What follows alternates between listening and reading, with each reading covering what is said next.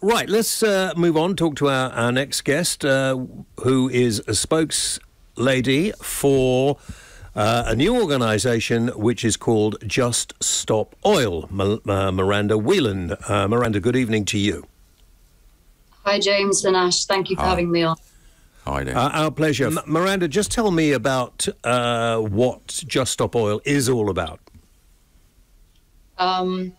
We're a movement of people across the UK that are asking the government to make a meaningful statement to stop new oil licensing and exploration in the North Sea.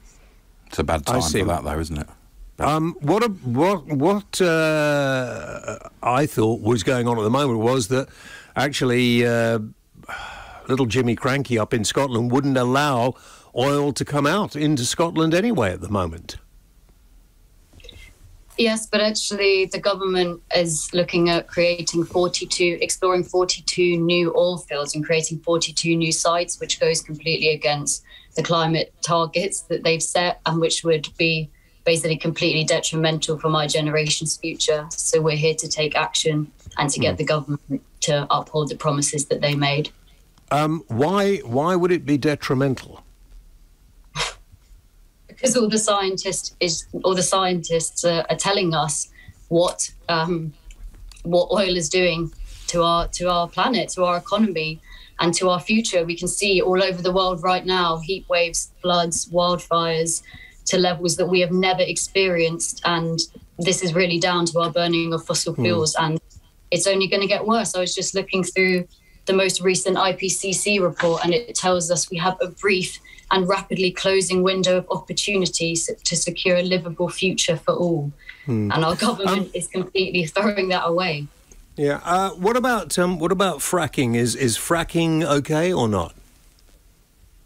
I'm just here to talk about oil, and I think that's what our government could do. But we're not ready to not have oil, are we?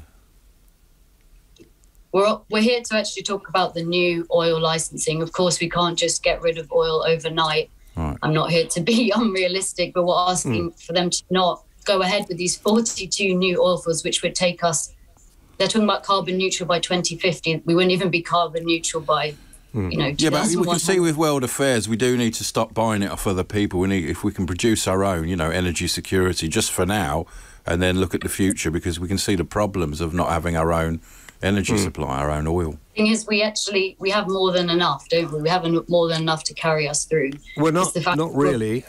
I mean, are you prepared? Are you prepared to allow oil to continue to flow then until we can find other substitutes for oil, or do you want it definitely stopped at a particular time, whether or not we have managed to get all these sort of so-called renewables into place? I think in answer to that, we have the answers, we have the technology, we have the alternative solutions. Our government are just not following through any of them. They're putting more than $1 million every single hour into fossil fuel subsidies. I just find that absolutely maddening, to be honest, when we're all suffering with a cost of living crisis, when there's a war going on, when I'm reading at university what's going to happen to my future, and the government are just burning it right now. Hold it there, Miranda, for a moment. We've got to take a short break. We'll come right back after this. Right, welcome back. We're talking with Miranda Whelehan from a new organisation that has just been launched called Just Stop Oil. In fact, on Julia's programme this morning, a guy called Louis McKechnie actually was speaking to her. He made the headlines over the weekend by tying himself to a goalpost at Everton Park. He had a chat with Julia this morning. I want you to have a little listen to it. It's quite interesting. Here's part of it. Are you a climate denier, Julia? Now, you see, climate denial comes from people being Holocaust deniers. It's a ridiculous way of having a conversation. So if you want to have a sensible conversation, I can do that. I don't deny climate because climate is there. So that would be a silly thing to deny. What I do is question some of the ridiculous, outrageous, silly claims of some people who claim we're in a climate crisis or emergency, none of which have actually been borne out by any of the actual facts we've got. So I'm asked you again, how is oil and gas killing people? So you're a denier of science then, Julia? Denier you don't of listen science. to the scientists? No, All I of do the listen to the scientists science. agree I it's don't know. killing It's not us. possible to deny science. Science is Julia, an actual... you have a 16-year-old daughter. I don't doubt. What I are you have a doing to protect our 15-year-old future daughter. from this crisis? Well, what I would like to do to protect her from this crisis would be for us to frack for shale gas and to build nuclear power stations. Let him finish his bit. Fracking will kill us even faster. How will fracking kill us even faster? It will destroy our lands, destroy our crops, destroy our crops. How will it pollute destroy our waters. crops? Julia, you're literally letting oil into the soil. I think we'll leave Louis there, who was chained to the goalpost. Should have left Miranda, him on there. Yeah, should have left. Yeah, should have left him there. Miranda, I hope you're not thinking of doing anything like that, are you? I would just like to say I really don't understand how someone who does genuinely deny the climate crisis is still allowed on a media platform right now. Do you not understand? Who's freedom of speech? Your friend Louis. You're talking about Julia. Your colleague. My colleague Julia. I've heard her say that the climate crisis is just propaganda on one of her shows. I just don't understand how you can still... Well, it is. I mean, it is propaganda, I'm afraid. I mean, the idiotic things that a lot of people like, insulate Britain, Extinction Rebellion, I thought they were really good because they actually made people realise that it's just stupidity. Who is it propaganda for? Well, you tell me. It's propaganda for people like you, really, isn't it? But you're now being shown up to be the idiots that you are. You only want to have your say. You don't want anyone else to be able to have their say. How can this be our say when we're just trying to listen to the science? You can look out the window. Why do you go on about science, Miranda? What are you studying because science? I'm at university and I've just been studying science. You're at university. And I can see what's happening. You can't at all. I don't wish to be patronising, and that's the problem I'm going to have, because I am going to be. You're 20 years old. I don't suppose you've ever had really to fend for yourself. You don't know what it's like to be in debt, probably, except the sort of debt you are at university. You don't know what it's like to have to sort of finance your life. And you're going on about, oh, well, we're going to have a terrible future. Of course you're not. You don't know anything about my life. He knew you were 20. I'm pretty sure if you're 20 years old, there won't have been a lot that you'll be doing. So with other people who maybe have lived a little longer than you, Miranda, maybe you should listen to some of the other sides of the story. Maybe you should listen to the people who are on the front line of this crisis right now. Look at what is happening. Who's on the front line of the crisis right now? Look at what is happening in Madagascar, one of the biggest famines that they've ever seen. In Australia, the biggest flooding that they have literally ever seen. We've just had the strongest storm for 30 years, the warmest New Year's Eve on record. Yeah. You know, let me tell you that I've been doing this job for a long, long time, 50 years, and all through the job we've had climate problems. We were going to be underwater back in the 70s. The sea level was rising. Back in the 80s, we were heading for a new ice age, and now we're heading for global warming. Well, one thing is, and I don't deny any of those, by the way, because the climate continues to change, Miranda, and it will continue to change. I'm a big fan of cleaning up the oceans, a big fan of keeping the planet a lot cleaner than it has been, and I'm a big fan of cutting back on the amount of human beings there are. But this whole idea that if we continue to burn oil or fossil fuels, that we're all going to die is ridiculous. We will all die one day anyway, and the planet will probably not be hospitable for human beings at some point in the future too. So, you know, all this hysteria, that's what you're doing, generating hysteria. Have you read the latest IPCC report? It'll be like all the other IPCC reports. And I haven't read it, no. No, I haven't read it. And it makes no difference because that's one set of scientists that you're listening to. And the thing about science, Miranda, is it changes. They're signed off by every government on this planet. That's rubbish. That's not one set of scientists. It's not every government on this planet either. It's not every government. But look, I'm trying to help you here because all I'm going to say is if you pull any more stunts like your friend Louis did over the weekend, you're just going to end up, as you are now, as a laughingstock. Have you got any planned like that? Yeah, there will be more action because this is all that we have left to do. Why don't you work democratically? Why don't you know? When our media is failing us. You won't even talk about Rubbish. what's really happening. Rubbish. What oil is You're doing here. to our futures. Most media are on your side. Hang on, Ash. You talk about it. Go on, talk about it. I'm giving you a couple of minutes. You talk about it. We need to just stop oil, and we need to do it now. I've sat at university for 3 years, and I've learned about what is happening. I have seen the people that are being impacted by this right now, and this is serious. This is serious. You're just seeing what you're told by lecturers, and you're actually, you haven't seen anything at all. Yes, and if that's all you can say, you've said that before, and I disagree with you, and so do lots of other people disagree with you. And freedom means, and democracy means, just because you think it doesn't mean it's right. We don't have democracy in this country. Come on. We do. You talk rubbish. You've been at university for 3 years. Have you learnt nothing? What I've learned. What have you studied? What have you been studying? The reason that I am here is what are you because of what I studying? have learned. What are you studying?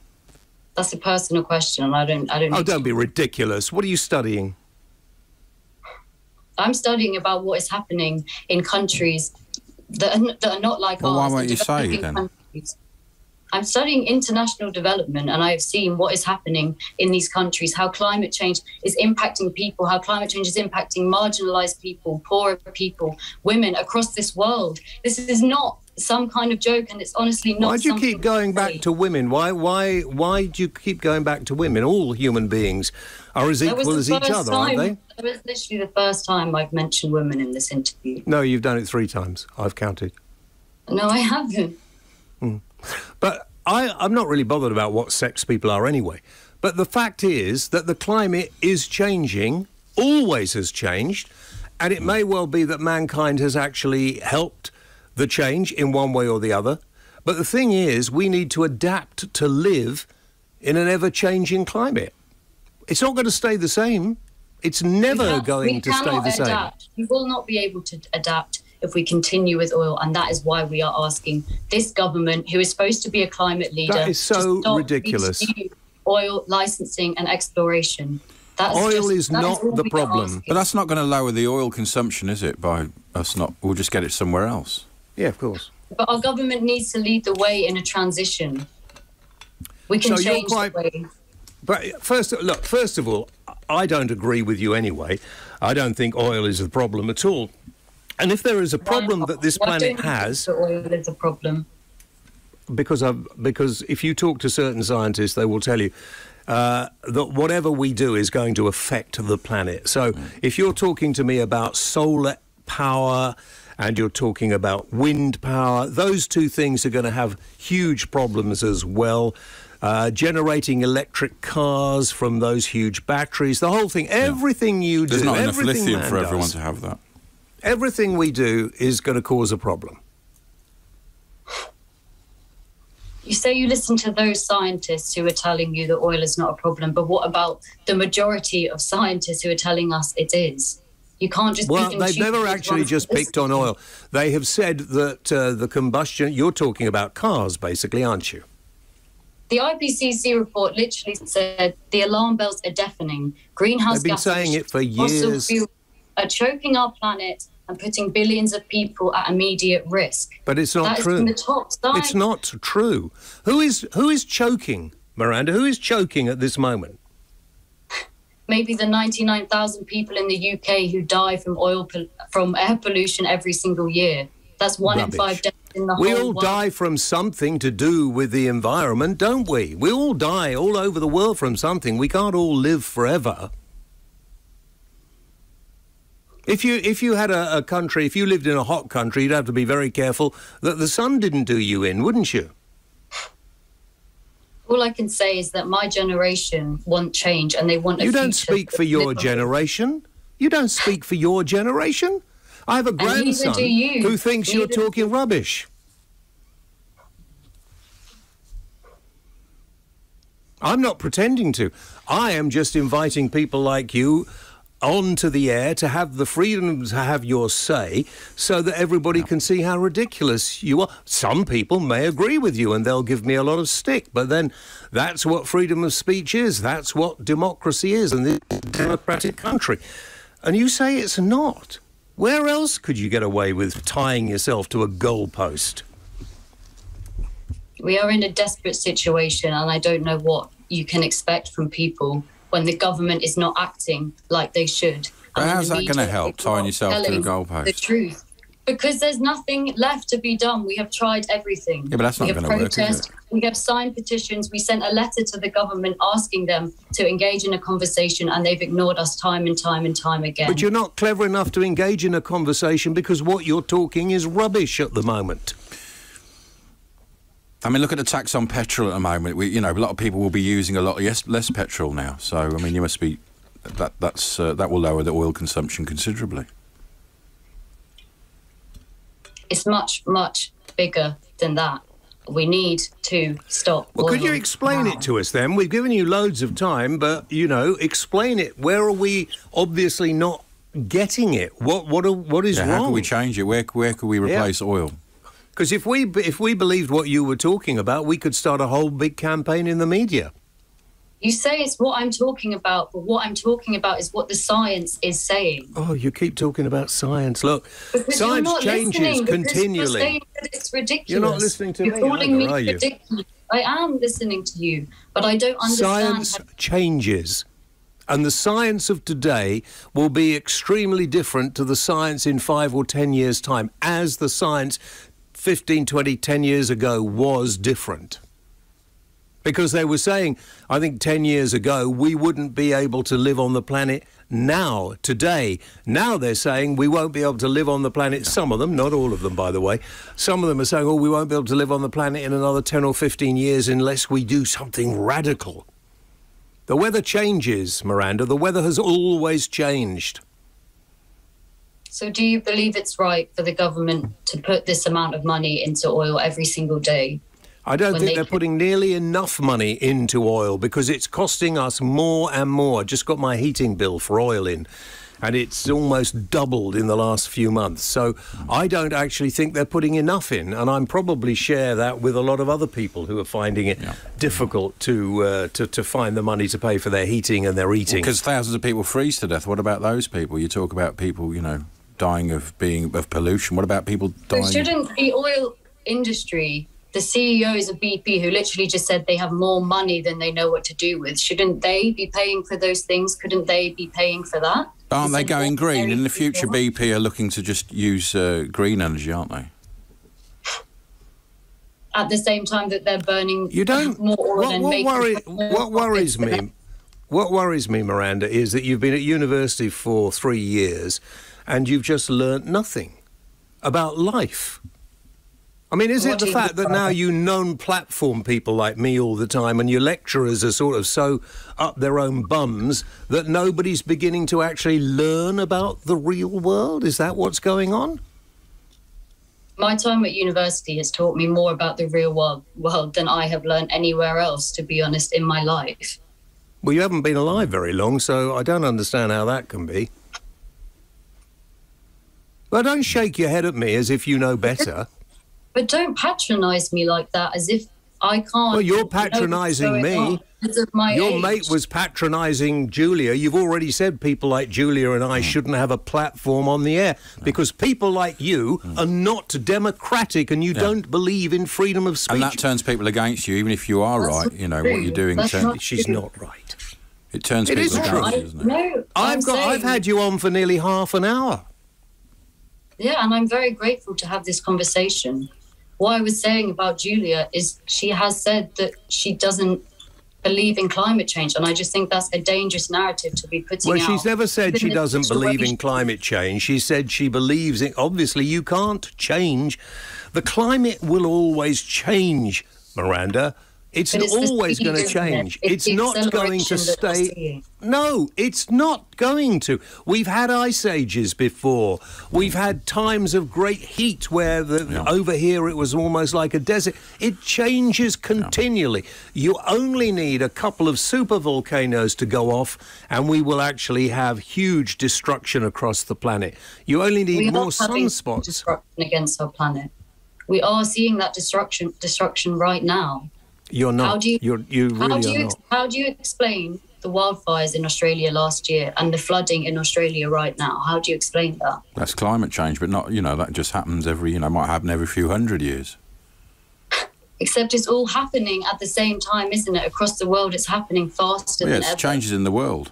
And that's going in exactly in line with the temperatures of our planet that are increasing and how much oil we are putting it out. It's increasing. And when it's absolute rubbish, absolute rubbish. I'm sorry, Miranda, but you are listening and taking in the wrong idea. What we need to do is we need to realise that we've overpopulated the planet, and we need to realise we need to keep it cleaner. We need to realise that we have to build housing for future climates. We need to stop building on floodplains. We need to do all kinds of things. But while we have people like Extinction Rebellion, Insulate Britain, and now, what is it called, Just Stop Oil, people are going to laugh at it. They're going to think it's funny. And I think that is completely and utterly wrong, and you're causing it. You can have the last word. I've got to go in 2 seconds. Go on. I don't think people are laughing at it. The British public have said that climate change is the biggest concern for them. I think this is the action that we need to take, and I think this action is going to continue. And I am very grateful that you have given me this opportunity to have a conversation, and I just hope that we can keep having these conversations and that we can make these changes, because we need to stop oil. All right. And we need to do it now. Miranda, thank you very much indeed.